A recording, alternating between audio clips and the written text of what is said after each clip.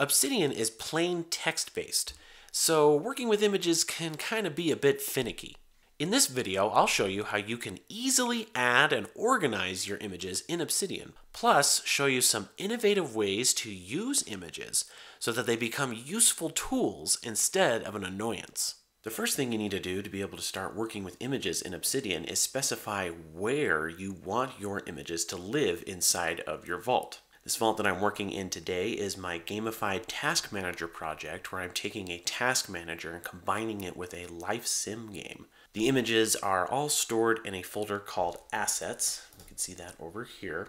To tell Obsidian that I want all of my images to be in this Assets folder, I do that in the Settings. Open up Settings, go to Files and Links, and then go to Default Location for New Attachments. Now this gives you a few different options.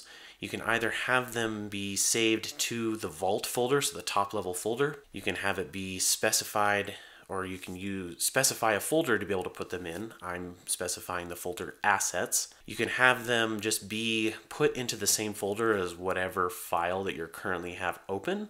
That way the images live right next to the notes that have them in it. Or you can put them inside of a subfolder under the whatever current folder you are working in. As I said, I have it specified to go to a single folder. This way I know where all of my assets are, all of my images are for this vault. So now that I've specified a place where I want my images to be saved, I can start adding images to my notes. So we're going to open up a regular note to start with. For this project, I work in 2-week periods of time called sprints.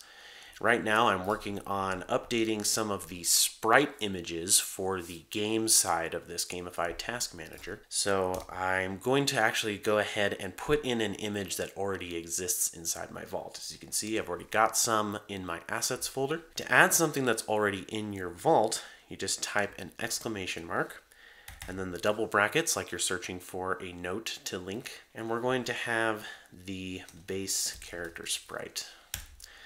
This is one that I've been working on. This is what it currently looks like. As you can see, it puts in this link here. When I click off of it, that link disappears. And if you're clicking on this, it shows back up. Now, it doesn't always work exactly the way you expect it to. So I like to add a space afterwards. If I'm trying to get to that link again, I can just put it underneath the image, and then I use the arrow keys to go up to it. So that's how you add an image that's already in your vault. Now say you want to add new images to your vault, which is what I want to do in this case. There's a couple of different ways that you could do this. You can find the assets folder, or whatever the folder that you're saving your images to. You can find that in your file system, and you can take these, whatever images that you want to add, and you can drag them in. However, there's a much easier way to do this. We can actually close this assets folder, and then we can just grab this new version of the base sprite and just drag it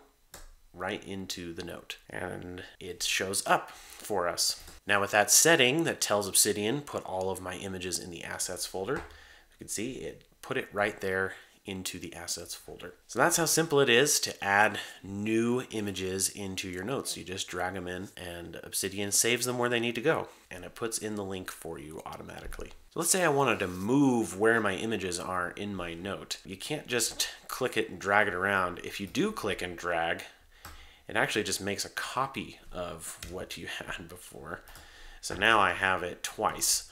I don't want to copy it, I want to just move it. So in order to be able to do that, I can just go down here and do cut, and then add it up here, paste, and then my image is in a new spot. Now there's actually a faster way to do this. We can use some shortcuts to help us out. So let's go over to Settings, and we're going to go to Hotkeys, and we're going to search for Move Line. And these allow us to be able to use keyboard shortcuts to move lines up and down really, really quickly. So I've got my hotkeys set to Option and then the arrow. So move line down is Option down, move line up is Option up. You can set this to whatever you want. So go ahead and do that by clicking this plus button. And now when I go back in here and click on this, and using Option down, I can actually just move this around. So move Option up and down. I can move that wherever I want it to be in the document. And that's a quick way of being able to move images around inside of a regular note. So we're restricted in regular notes to having images be either above or below text. Can't have it be side by side unless you're doing custom CSS, which most people don't know how to do that. Another place that we can work with images and where you can move them around wherever you want to is actually inside of a Canvas document. So we're going to open up my character dashboard here. Got some example link sprites for my animations that I'm going to be doing. I'm going to be focusing in here. We've got all the different pieces of clothing and accessories that I have created so far for the characters in my game. And as I said, I've been updating the sprites in particular to make the feet look a little bit better. So I'm going to go ahead and replace the older images with the new images. And I can do that the same way that I did with regular notes. I can just go to my file system, grab a sprite, and just drag it in, and now it's on my canvas. And this gets saved into the assets folder right here. I can also add images that are already in my vault. So we already added the new base sprite to the vault. So let's go ahead and drag up from here, from that control down at the bottom. Let's add media. And then we're going to add this new version of the base sprite. And I can go ahead and delete the old one, move this up into position, and then, well, I can't connect it just yet because I'm going to be adding new versions of these as well. So go back to here, and we'll drag in the new versions of the shoes, new versions of the socks. Now I can go in, delete these, and get these new versions of things put into place. Now I can go in and connect these back up. Canvas is probably the nicest place to be able to work with images because you can drag them around and move them around however you want. However, there might be times when you want to be able to link to different images. For instance, if you have pictures of handwritten notes or hand-drawn notes, I like to do what's called sketchnoting, where I draw out things in my notes, but I want to be able to link those to other notes inside my vault. So I have to have them inside of regular notes. I can't link directly to images when they're inside of a canvas. So I've got this all set up in another vault of mine. So let's switch over to that. And what we see here is a gallery view of all the different sketch notes that I have inside of this vault. I'm using a community plugin called Projects in order to be able to do this. So in order to be able to get this Projects, you go into Settings, go to Community Plugins, go to Browse. We're going to search for Projects. That's this first one by Marcus Olson. You can click on it and you can go in and install it from here. I already have it installed. And then you go to it by hitting this icon on the side, this Open Projects icon, and that will open up this Projects view. So when you first open it up, it will prompt you to create a new project.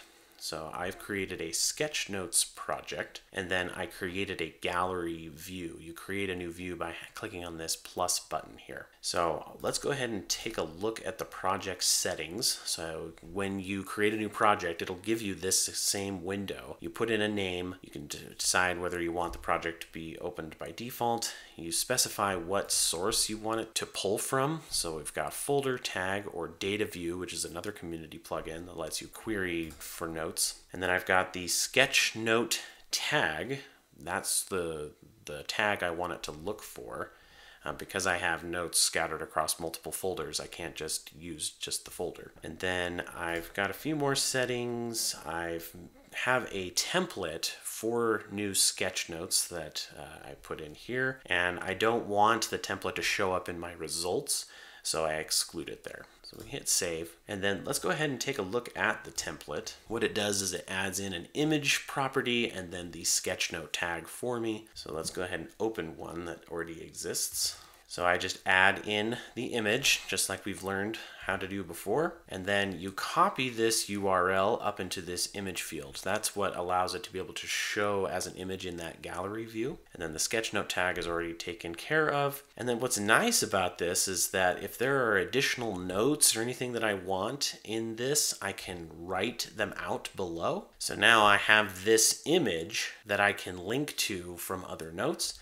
And if I want to be able to see all the different sketch notes that I have inside of my vault, I just go to my gallery view here and I can see them all here. If you're wanting this inside of your vault, you can either copy the steps that I just showed you. If you would like this already set up for you, I've actually included this in my Obsidian for Beginners vault that you can go to my website and download. I'll include a link in the description for that below. I hope this was useful for you in seeing how you can better utilize images inside of your Obsidian vault. If you'd like to see more Obsidian tips and tricks, you can check out my Obsidian for Beginners playlist right here. Thanks for watching.